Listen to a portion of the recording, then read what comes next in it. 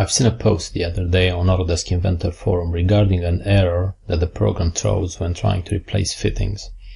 The error is replace fitting error. You will notice if your parts are authored fittings, if the thumbnail in the assembly browser looks like a blue T.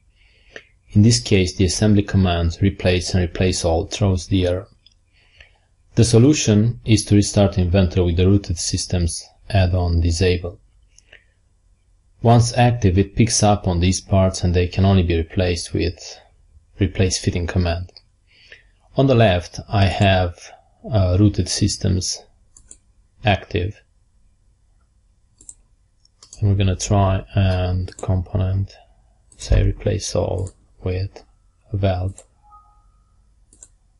And we've got this error.